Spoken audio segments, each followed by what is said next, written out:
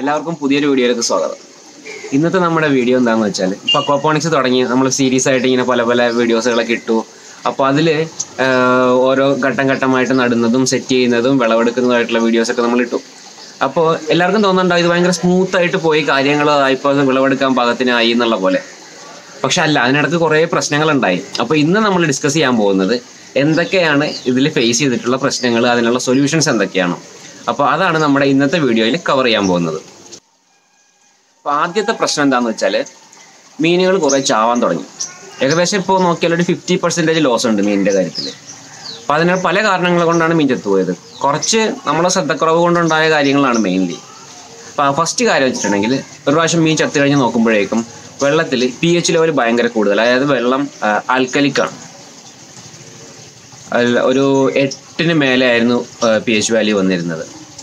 അപ്പോൾ അതിൻ്റെ റീസൺ നോക്കി വരുമ്പോൾ ഫസ്റ്റ് ചെയ്യേണ്ടത് നമ്മൾ സോഴ്സ് വാട്ടർ, ടാങ്കിലേക്ക് ഫില്ല് ചെയ്ത വെള്ളത്തിൻ്റെ ആ സോഴ്സ് വാട്ടറിൻ്റെ pH ലെവൽ നോക്കുക.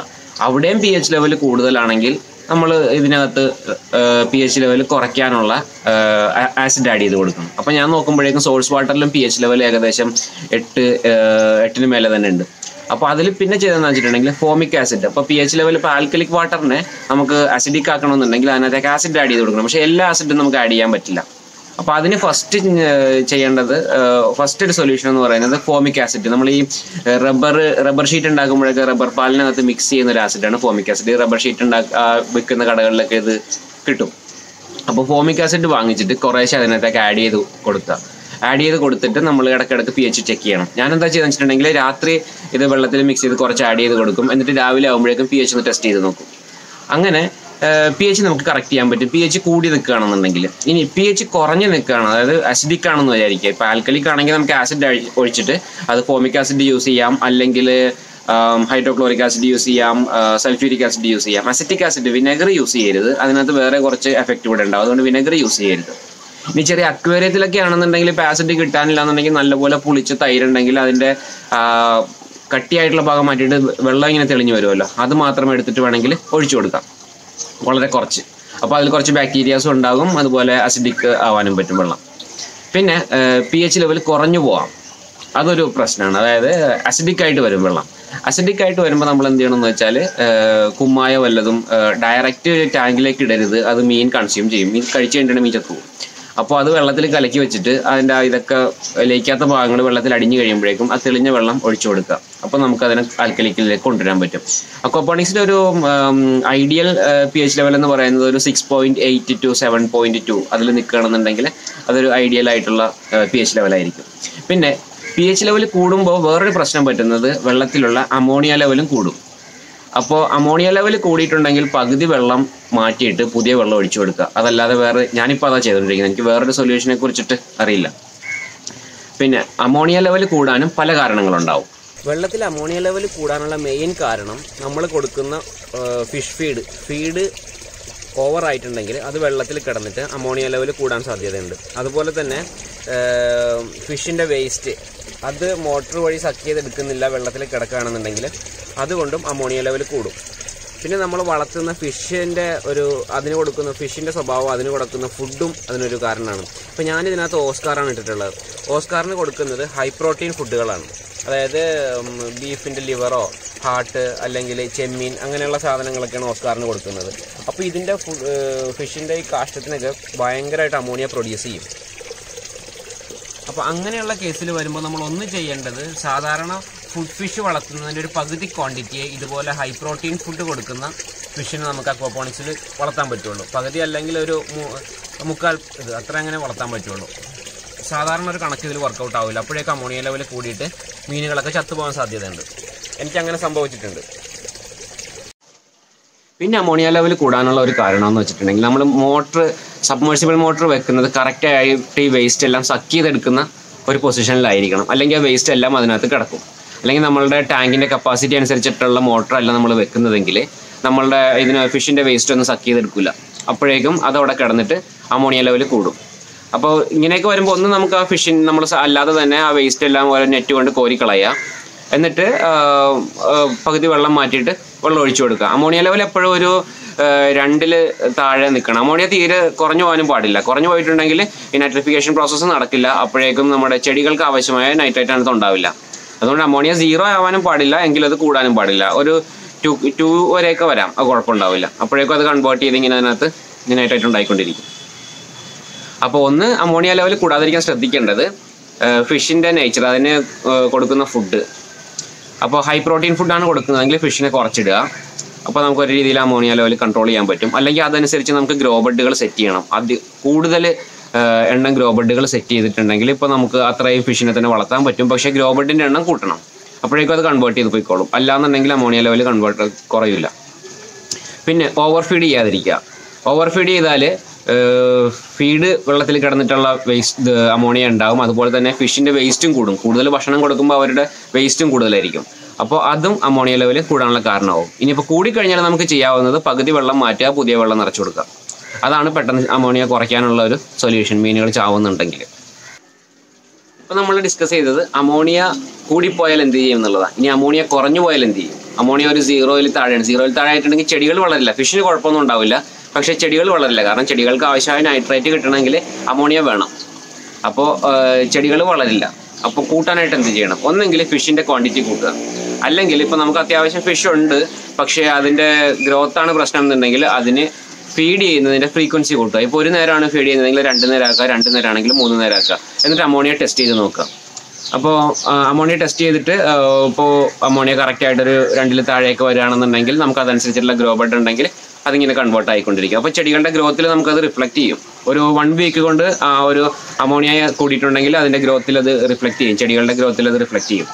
അപ്പോൾ അമോണിയ കൂടിയാലും കുറഞ്ഞാലും നമുക്ക് ഇങ്ങനെയൊക്കെയാണ് ചെയ്യേണ്ടത്. കൂടിയാൽ വെള്ളം മാറ്റുക, പിന്നെ ഫീഡിങ് കുറക്കുക. അതുപോലെ തന്നെ ഇപ്പോൾ ഹൈ പ്രോട്ടീൻ ഫുഡ് ആണെന്നുണ്ടെങ്കിൽ നമ്മൾ ഗ്രോ ബെഡ് അധികം സെറ്റ് ചെയ്യുക. കാരണം അതിന് മാത്രം അമോണിയ ഉണ്ടെങ്കിൽ അതിനെ കൺവേർട്ട് ചെയ്ത് വരണം. അപ്പോൾ ഗ്രോ ബെഡ് അധികം സെറ്റ് ചെയ്യാൻ പറ്റും. പക്ഷേ ഏറ്റവും നല്ലത് അമോണിയ എപ്പോഴും ഒരു 2ൽ താഴെയോ ഒക്കെ ആയിട്ട് നിൽക്കലാണ് നല്ലത്, അതിനനുസരിച്ചുള്ള ഗ്രോ ബെഡ് ഉണ്ടെങ്കിൽ. അപ്പോൾ pH കൂടിയാലും കുറഞ്ഞാലും എങ്ങനെയാണെന്നുള്ളത് നമ്മളിപ്പോൾ ഡിസ്കസ് ചെയ്തു. ഇനി അമോണിയ കൂടിയാലും കുറഞ്ഞാലും എങ്ങനെയാണ് ചെയ്യേണ്ടതെന്നുള്ളത് ഡിസ്കസ് ചെയ്തു. ഇനി അടുത്തതാണ് നൈട്രേറ്റ് കൂടുക അല്ലെങ്കിൽ കുറയുക ചെയ്യുക. അപ്പോൾ അതിനെന്ത് ചെയ്യും എന്നുള്ളതാണ്. നൈട്രേറ്റ് കുറഞ്ഞു പോയാൽ ചെടികളുടെ വളർച്ച കുറയും. അപ്പോൾ അത് നമുക്ക് റിഫ്ലക്റ്റ് ചെയ്യും. ഒരു ഗ്രോത്ത് കിട്ടില്ല, ചെടികൾ ഭയങ്കര ശോഷിച്ചിട്ട് അങ്ങനെ നിൽക്കും. അപ്പോൾ നൈട്രേറ്റ് കുറഞ്ഞു പോയിട്ടുണ്ടെങ്കിൽ അതിൻ്റെ അർത്ഥം അമോണിയ ടാങ്കിൽ കുറവാണ് എന്നുള്ളതാണ്. അപ്പോൾ അമോണിയ കൂട്ടിക്കഴിഞ്ഞാൽ ഗ്രോ ബെഡ് ഉണ്ടെന്നുണ്ടെങ്കിൽ നൈട്രേറ്റും അതുപോലെ തന്നെ കൂടിക്കോളും. അപ്പോൾ നൈട്രേറ്റ് കുറഞ്ഞു പോകുന്നതിനുള്ള ഒരു റീസൺ അമോണിയ കുറയുന്നതാണ്. നൈട്രേറ്റ് കുറയാൻ രണ്ടാമതുള്ള റീസൺ എന്ന് പറഞ്ഞിട്ടുണ്ടെങ്കിൽ അമോണിയ കൺവേർട്ട് ചെയ്ത് നൈട്രേറ്റ് ആക്കുന്ന പ്രോസസ്സ് നടക്കുന്നില്ല നമ്മുടെ ഗ്രോ ബെഡിൽ. അതിനൊരു കാരണം എന്ന് വെച്ചിട്ടുണ്ടെങ്കിൽ നമ്മളുടെ ഗ്രോ ബെഡിൽ ലൈറ്റ് അധികം വീഴുന്നുണ്ട്, വെള്ളം ചൂടാവുന്നുണ്ട്. അതായത് വെള്ളത്തിൻ്റെ ലെവൽ, വാട്ടർ ലെവലിൽ നിന്ന് ഒരു 2 ഇഞ്ച് കനത്തിലെങ്കിലും നമുക്ക് അതിനകത്ത് മെറ്റിൽ മേളിൽ വേണം. ഇല്ലാന്നുണ്ടെങ്കിൽ സൺലൈറ്റ് അടിച്ചിട്ട് വെള്ളം ചൂടായി കഴിഞ്ഞാൽ ഗ്രോ ബെഡിൽ ബാക്ടീരിയ വളരില്ല. അപ്പോൾ അതും ഒരു അമോണിയ, അതുകൊണ്ട് അമോണിയ കൂടുകയും ചെയ്യും, നൈട്രേറ്റ് കുറയുകയും ചെയ്യും. കാരണം അമോണിയ കൺവേർഷൻ നടക്കണില്ല. അപ്പോൾ അതുകൊണ്ട് നൈട്രേറ്റ് കുറഞ്ഞു വരും, അമോണിയ കൂടുകയും ചെയ്യും. അപ്പോൾ ഇതെല്ലാം ലിങ്ക്ഡ് ആണ്. നമുക്ക് എവിടെയെങ്കിലും ഒരു ഫ്ലക്ച്വേഷൻ വന്നാൽ അതിൽ മൊത്തത്തിലുള്ള ചെയിനെ ഇതിനെ ബാധിക്കും. ആ ചെയിനെ ബാധിക്കും. ഗ്രോ ബെഡിൻ്റെ സൈസ് കുറവ് കൊണ്ടാണെങ്കിൽ അമോണിയ കൂടും, പക്ഷേ ചെടികളുടെ വളർച്ച കൂടും. കാരണം ആ ചെടികൾക്കുള്ള നൈട്രേറ്റ് അവിടെ കിട്ടുന്നുണ്ട്. ഗ്രോ ബെഡ് ചെറുതായതുകൊണ്ട് ആ ചെടികൾക്കുള്ളത് കിട്ടുന്നുണ്ട്, പക്ഷേ അമോണിയ കൂടിക്കൊണ്ടിരിക്കും. അപ്പോൾ അത് ശരിക്കും അത് ഇൻഡിക്കേറ്റ് ചെയ്യുന്നത് അങ്ങനത്തെ ഒരു സിറ്റുവേഷൻ ആണെങ്കിൽ ചെടികൾ വളരുന്നുണ്ട്, പക്ഷേ അമോണിയ ലെവലും കൂടിക്കൊണ്ടിരിക്കുകയാണെങ്കിൽ അത് ഇൻഡിക്കേറ്റ് ചെയ്യുന്നത് നമ്മളുടെ ഗ്രോ ബെഡിൻ്റെ സൈസ് കൂട്ടണം എന്നുള്ളതാണ്. ചെടികൾക്ക് വളർച്ചയില്ല, അമോണിയ ലെവൽ കുറവാണെങ്കിൽ നമ്മളുടെ അമോണിയ ലെവൽ കുറവായതുകൊണ്ട് നൈട്രേറ്റ് ഇല്ല എന്നുള്ളതാണ് ഒരു റീസൺ. ഈ നൈട്രേറ്റ് കൂടിപ്പോയാൽ അതെങ്ങനെ മനസ്സിലാക്കുക എന്നുള്ളതാണ്. നമുക്ക് ടെസ്റ്റ് ചെയ്ത് കഴിഞ്ഞാൽ മനസ്സിലാവും. അത് കൂടാതെ നമുക്കിപ്പോൾ ഈ ടാങ്കിലേക്ക് വെള്ളം വന്ന് വീഴുന്നതാണ്. ഇവിടെ നല്ല പോലെ ഒരു പത ഫോം ചെയ്യും. അങ്ങനെ ഒരു പത വരുന്നുണ്ടെങ്കിൽ അതിൻ്റെ അർത്ഥം നൈട്രേറ്റ് കൂടിയിട്ടാണെന്നുള്ളതാണ്. ഇതിനകത്ത് നിറയെ പത ഉണ്ടായിരുന്നു ഒരു സമയത്ത്. അതിൻ്റെ മീനിങ് നൈട്രേറ്റ് വലിച്ചെടുക്കാനുള്ള, ആ വളം വലിച്ചെടുക്കാനുള്ള ചെടികൾ നമ്മുടെ ഗ്രോ ബെഡിലില്ല. അതപ്പോൾ നമ്മൾ ഗ്രോ ബെഡിൽ ചെടികളുടെ എണ്ണം കൂട്ടണം. അതാണ് നൈട്രേറ്റ് കൂടുതലാവുമ്പോൾ നമുക്ക് മനസ്സിലാക്കാൻ കഴിയുന്നത്. ഇതിനകത്ത് നല്ലപോലെ ഇത് പതല്ല, ജസ്റ്റ് കൊമള പോലെ വരുന്നതാണ്. അതല്ലാതെ നല്ല ശരിക്കും ഇങ്ങനെ പത ഫോം ചെയ്തിട്ട് അത് ഇങ്ങനെ ഇതിനകത്ത് ഫ്ലോട്ട് ചെയ്ത് നടക്കും. അപ്പോൾ അതിൻ്റെ അർത്ഥം നൈട്രേറ്റ് ഭയങ്കര കൂടുതലാണ് എന്നുള്ളതാണ്. അപ്പോൾ അതിനെ പെട്ടെന്ന് നമുക്ക് സോൾവ് ചെയ്യാൻ വേണ്ടിയിട്ട് ഇതുപോലെ ഒരു റൗണ്ടിലൊരു ഓസ് ഇടുക. എന്നിട്ട് ഇതിനകത്തേക്ക് നമ്മുടെ സാധാരണ ഈ തോട്ടിലും കുളത്തിലൊക്കെ കാണുന്ന പായലുണ്ടല്ലോ, വെള്ളത്തിൽ പൊങ്ങിക്കിടക്കുന്ന പായൽ, ആ പായൽ ഇതിനകത്തേക്ക് ഇട്ട് കൊടുക്കുക. അപ്പോൾ ആ പായൽ ഇതിനകത്തുള്ള എക്സസ് നൈട്രേറ്റ് വലിച്ചെടുക്കും. അപ്പോൾ നമ്മളുടെ ഗ്രോ ബെഡിൽ ഇപ്പോൾ ചെടി നട്ടിട്ടുണ്ടാവുള്ളൂ ചിലപ്പോൾ. അപ്പോൾ ആ ചെടികൾക്ക് ആവശ്യമായതിനേക്കാൾ കൂടുതൽ നൈട്രേറ്റ് നമ്മുടെ ടാങ്കിൽ ഉണ്ടാവുന്നുണ്ടാവും.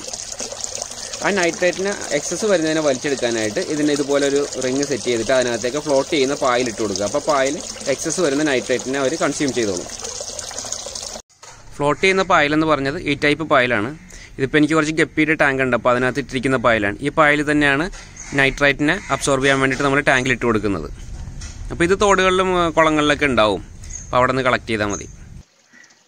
വെള്ളത്തിൽ പായലിടുന്നതിൻ്റെ ഒരു മെഷർമെൻ്റ് എന്ന് പറഞ്ഞാൽ ടാങ്കിൻ്റെ ടോട്ടൽ സർഫസ് ഏരിയയുടെ 10-1 അതായിരിക്കണം പായലിടുന്നതിൻ്റെ സർഫസ് ഏരിയ. ഇപ്പോൾ നമ്മളൊരു സ്ക്വയറാണ് അല്ലെങ്കിൽ ഒരു സർക്കിളിൻ്റെ ഒരു ഇതുണ്ടാക്കിയിട്ട് അതിനകത്താണ് പായലിടുന്നതെങ്കിൽ ആ സർക്കിളിൻ്റെ സർഫസ് ഏരിയ എന്ന് പറയുന്നത്, അല്ലെങ്കിൽ സ്ക്വയറിൻ്റെ റെക്റ്റാങ്കിളിൻ്റെ സർഫസ് ഏരിയ എന്ന് പറയുന്നത് ടാങ്കിൻ്റെ സർഫസ് ഏരിയയുടെ 10-1 ആയിരിക്കണം. അതാണ് ഒരു മെഷർമെൻറ്റ് അതിൻ്റെ. അപ്പോൾ ആ അളവിൽ വേണം പായലിടാൻ. പായലിട്ടിട്ട് പിന്നെ നമുക്ക് വെള്ളത്തിലുള്ള ഇപ്പോൾ ചെടിയൊക്കെ വലുതായി വരുമ്പോഴേക്കും നൈട്രേറ്റ് വലിച്ചെടുക്കാൻ തുടങ്ങും. അപ്പോൾ വെള്ളത്തിലുള്ള പതയുടെ അളവ് കുറയും, അത് തീരെ ഇല്ലാണ്ടാവും. അപ്പോഴേക്കും നമുക്ക് പായലെടുത്ത് മാറ്റാം. അല്ലെങ്കിൽ കുറഞ്ഞു തുടങ്ങുമ്പോൾ തന്നെ ചെടികൾ വളർന്നു തുടങ്ങുമ്പോൾ തന്നെ നമുക്ക് പായലെടുത്ത് മാറ്റാം. അപ്പോൾ പതയുടെ ഒരു അളവ് നോക്കിയിട്ട് അത് എടുത്ത് മാറ്റാവുന്നതാണ്. അപ്പോൾ നൈട്രേറ്റ് കൂടിയാൽ ചെയ്യേണ്ട ഒരു വഴി അതാണ്. കുറഞ്ഞു പോയാൽ ചെയ്യേണ്ട എന്താണെന്നുള്ളത് നമ്മൾ ഓൾറെഡി പറഞ്ഞു. അപ്പോൾ ഇതൊക്കെയാണ് അക്വാപോണിക്സിൽ സാധാരണ ഉണ്ടാകുന്ന പ്രശ്നങ്ങൾ. ഇതെല്ലാം ലിങ്ക്ഡ് ആണ്. അപ്പോൾ എവിടെയെങ്കിലും ഒരു സ്ഥലത്തൊരു ഫ്ലക്ച്വേഷൻ വന്നത് ടോട്ടൽ സിസ്റ്റത്തിനെ ബാധിക്കും. അപ്പോൾ നമ്മളത് നോക്കണം. പിന്നെ ഇതുപോലെ നൈട്രേറ്റ്, pH, അമോണിയ ഇതെല്ലാം ടെസ്റ്റ് ചെയ്യാനുള്ള ടെസ്റ്റ് കിറ്റ് അവൈലബിൾ ആണ്. ഇപ്പോൾ ഞാൻ യൂസ് ചെയ്യുന്നത് ഒരു കമ്പനിയുടെ പ്രോഡക്റ്റാണ്. അതുപോലെ തന്നെ ഓൺലൈനിൽ നോക്കിയിട്ടുണ്ടെങ്കിൽ ഒത്തിരി പ്രോഡക്റ്റ്സ് അവൈലബിൾ ആണ്. അപ്പോൾ അതിനകത്ത് നിന്നൊരു പ്രോഡക്റ്റ് വാങ്ങിക്കുക, അത് ഉപയോഗിച്ചിട്ട് ഇതെല്ലാം നമുക്ക് ടെസ്റ്റ് ചെയ്യാൻ പറ്റും. അപ്പോൾ അങ്ങനെയുള്ള ഒരു ടെസ്റ്റ് കിറ്റ് എപ്പോഴും അക്വാപോണിക് സിസ്റ്റം ചെയ്യുമ്പോൾ, സീരിയസ് ആയിട്ട് ചെയ്യുന്നവരാണെങ്കിൽ അക്വാപോണിക് സിസ്റ്റം ചെയ്യുമ്പോൾ അതുപോലത്തെ ഒരു ടെസ്റ്റ് കിറ്റ് എപ്പോഴും ഉണ്ടായിരിക്കണം. അപ്പോൾ നമുക്ക് കറക്റ്റായിട്ട് മോണിറ്റർ ചെയ്യാൻ പറ്റും.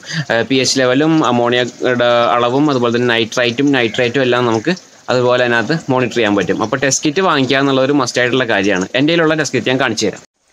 ഞാൻ യൂസ് ചെയ്യുന്നൊരു ടെസ്റ്റ് കിറ്റാണിത്. അപ്പോൾ ഇതിനകത്ത് pH ടെസ്റ്റ് ചെയ്യാനുള്ള സൊല്യൂഷൻ ഉണ്ട്. അതുപോലെ തന്നെ അമോണിയ ടെസ്റ്റ് ചെയ്യാം, നൈട്രേറ്റ് ടെസ്റ്റ് ചെയ്യാം, നൈട്രേറ്റ് ടെസ്റ്റ് ചെയ്യാം. ഇത്രയും കാര്യങ്ങൾ ഇതിനകത്ത് ടെസ്റ്റ് ചെയ്യാം.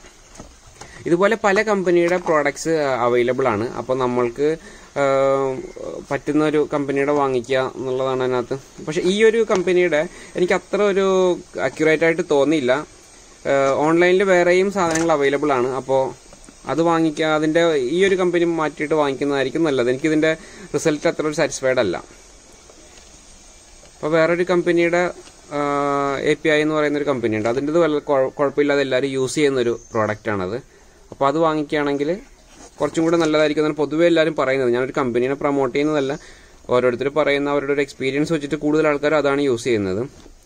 ഞാൻ ഇതിൽ വേറൊരു pH ടെസ്റ്റ് ചെയ്യാനായിട്ട് എൻ്റെ കയ്യിൽ വേറൊരു ലിറ്റ്മസ് പേപ്പർ ഉണ്ട്. അപ്പോൾ അതിലെ റിസൾട്ടും ഇതിലെ റിസൾട്ടും തമ്മിലൊട്ടും ഇതിൽ കുറച്ച് ഹൈ ആയിട്ടാണ് കാണിക്കുക.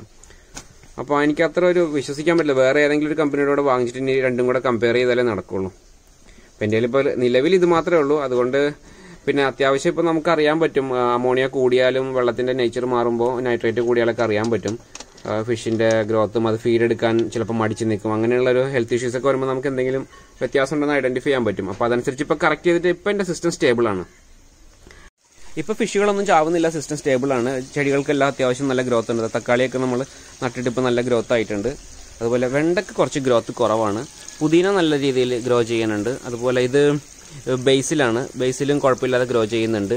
പിന്നെ ഇഞ്ചി നല്ല രീതിയിൽ ഗ്രോ ചെയ്യുന്നുണ്ട്. കണ്ടോ, ഇപ്പോൾ എൻ്റെ മുന്നത്തെ വീഡിയോയിലൊക്കെ നോക്കിയാൽ കാണാം ഈ ഇഞ്ചി എങ്ങനെയായിരുന്നു. ഇപ്പോൾ കണ്ടോ, ഇതെല്ലാം നല്ല രീതിയിൽ ഗ്രോ ചെയ്യുന്നുണ്ട്. ഇത് കരിമഞ്ഞളാണ്, അത് ഉണങ്ങിപ്പോകുന്ന ഞാൻ വിചാരിച്ചത്. പക്ഷേ അത് ഒരെണ്ണം ഉണങ്ങിപ്പോയി. ഇവിടെ ഒരെണ്ണം ഉണ്ടായിരുന്നു, അത് ഉണങ്ങിപ്പോയി. പക്ഷേ ഇത് ഉണങ്ങിയിട്ടില്ല, ഇത് പിടിക്കുന്നുണ്ടെന്ന് തോന്നുന്നു. ഇത് ദില്ലെന്ന് പറയുന്നൊരു ഹെർബാണ്. ഇത് പടവലങ്ങ, പയർ, ഇപ്പം എല്ലാം ഇപ്പോൾ നല്ല രീതിയിൽ പിടിക്കുന്നുണ്ട്. മീനുകളൊന്നും ചാവുന്നില്ല. അപ്പോൾ സിസ്റ്റം ഇപ്പോൾ സ്റ്റേബിളായി. കുറച്ച് സമയം എടുത്തു, കാരണം ഈ ഗ്രോ ബെഡൊക്കെ സെറ്റ് ചെയ്യാനായിട്ട് കുറച്ച് സമയം എടുത്തു. അപ്പോഴേക്കും എനിക്ക് അമോണിയ കൂടിയിട്ട് മീനുകളൊക്കെ ചത്തുപോയത്. അപ്പോൾ ഇതെല്ലാം സ്റ്റേബിളായിട്ടുണ്ട്. പിന്നെ അതിനകത്ത് വരുന്ന വ്യത്യാസങ്ങൾ നമുക്ക് ഈ വെള്ളത്തിലുണ്ടാകുന്ന പത കൂടുകയാണെങ്കിൽ നമുക്കറിയാം നൈട്രേറ്റ് കൂടുതലാണ്, അല്ലെങ്കിൽ ഫിഷ് ചാവുന്നുണ്ട്, അല്ലെങ്കിൽ ചാവുന്നതിന് തൊട്ട് മുമ്പ് നമുക്ക് അറിയാൻ പറ്റും. അത് ഫീഡ് എടുക്കാതെ മാറി നിൽക്കും, ഒരു തൂങ്ങി നിൽക്കുന്ന പോലെ നിൽക്കും അത്. അപ്പോൾ അങ്ങനെ കണ്ടു കഴിഞ്ഞിട്ടുണ്ടെങ്കിൽ ഇപ്പോൾ പൊതുവേ pH ടെസ്റ്റ് ചെയ്ത് നോക്കും, അല്ലെങ്കിൽ അമോണിയ ടെസ്റ്റ് ചെയ്ത് നോക്കും. അപ്പോഴേക്കും അമോണിയ മിക്കവാറും കൂടുതലാണെങ്കിലാണ് പൊതുവെ അങ്ങനെ സംഭവിക്കാറ്. pH ഒരു രീതിയിൽ അങ്ങ് സെറ്റായി കഴിഞ്ഞാൽ പിന്നെ അതിൽ വലിയ വേരിയേഷൻ വരില്ല പൊതുവെ. പിന്നെ ഒരു ഫ്ലക്ച്വേറ്റ് ചെയ്യാനുള്ള സാധ്യതയുള്ളത് അമോണിയാണ്. അപ്പോൾ പിന്നെ ഞാനിപ്പോൾ ടെസ്റ്റ് കിറ്റ് അങ്ങനെ അധികം യൂസ് ചെയ്യുന്നില്ല. ഇപ്പോൾ ഇത് ഏകദേശം സ്റ്റേബിൾ ആയതുകൊണ്ട് ഇപ്പോൾ ഇതങ്ങനെ യൂസ് ചെയ്യുന്നില്ല. അപ്പോൾ ഇത്രയൊക്കെയാണ് നമ്മളുടെ ഒരു അക്വാപോണിക് സിസ്റ്റത്തിൽ ഉണ്ടാവുന്ന പ്രശ്നങ്ങളും അതിനുള്ള സൊല്യൂഷൻസ്. ഇത് എൻ്റെ ഒരു അനാലിസിസും ഞാൻ ചെയ്യുന്ന കാര്യങ്ങളുണ്ട്. അപ്പോൾ വേറെ ഒരാൾക്ക് ചിലപ്പോൾ വേറെ സൊല്യൂഷൻസ് ഉണ്ടാവാം, വേറെ പ്രശ്നങ്ങളുണ്ടാവാം. അപ്പോൾ അതിന് ചിലപ്പോൾ ഒരു സെയിം പ്രശ്നങ്ങളാണെങ്കിൽ തന്നെയും ഡിഫറെൻറ്റ് സൊല്യൂഷൻസ് ആയിരിക്കും പലരും യൂസ് ചെയ്യുക. അപ്പോൾ ഞാൻ ഈ രീതിയിലാണ് ഈ പ്രശ്നങ്ങളെല്ലാം ഫേസ് ചെയ്തിട്ടുള്ളത്, അല്ലെങ്കിൽ അതിനെ സോൾവ് ചെയ്യാൻ വേണ്ടിയിട്ട് ഈ മെത്തേഡ്സൊക്കെയാണ് ഞാൻ യൂസ് ചെയ്തിട്ടുള്ളത്. ഓക്കെ, അപ്പോൾ നമുക്ക് മറ്റൊരു വീഡിയോ ആയിട്ട് വീണ്ടും കാണാം.